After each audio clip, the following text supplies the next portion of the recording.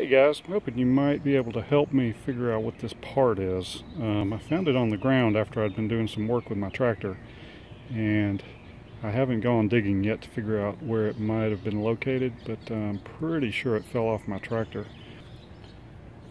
I think it's a retaining clip for the hydraulic lines, but I'm not sure. I'm gonna have to find a manual and dig through it, see if I can locate somewhere where this piece might have fit on. But looks like there's a bolt and a washer that might have been clamping this down, and I haven't been able to find the bolt or the washer either.